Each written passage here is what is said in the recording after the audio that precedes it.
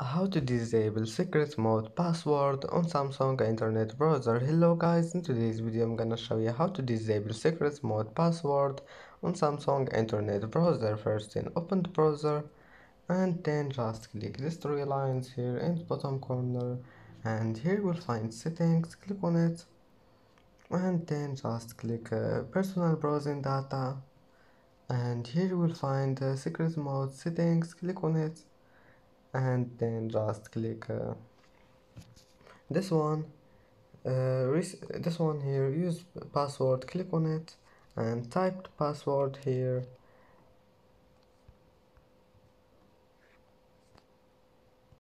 and that's it for today's video. If you like this video, don't forget like and subscribe, and thank you for watching this video until the end, and see you in the next video.